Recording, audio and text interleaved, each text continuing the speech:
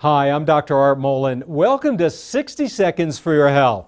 Stress can trigger allergy symptoms, causing sneezing, runny nose, and watery eyes. It can cause several negative effects on your body, causing more symptoms for allergy sufferers. Now, those with more frequent allergy flare-ups also have a negative attitude, and that can cause flare-ups as well.